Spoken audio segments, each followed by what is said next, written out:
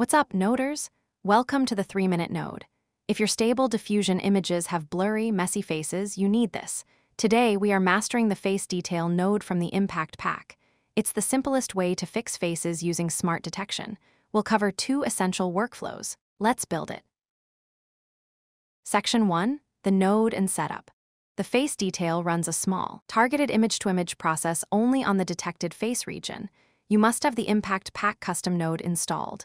The node needs 3 main connections: a model, a VAE, and the image or latent you want to fix.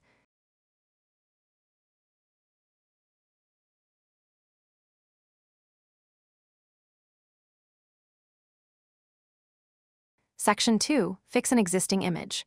First, fixing an existing photo like a JPEG. 1. Load the image. Use a load image node. 2. Connect the face detail.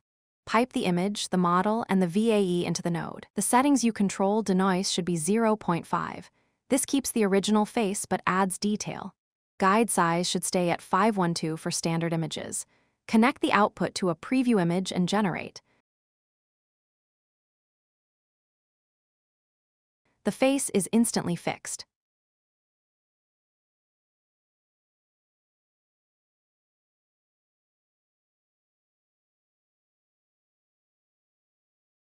Section 3, Generation Integration.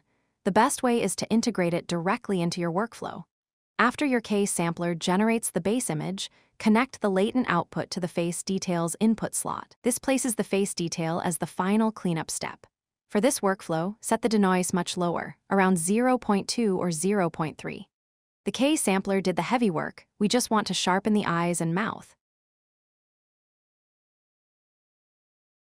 That is it. The face detail is the most efficient face-fixing tool in ComfyUI. It's targeted, fast, and minimal. If this helped you ditch the bullshit and streamline your workflow, hit that like and subscribe button. Links to the Impact Pack are in the description. And that's the node, all open source. No filler. Thank you for watching. Grab the file, keep creating.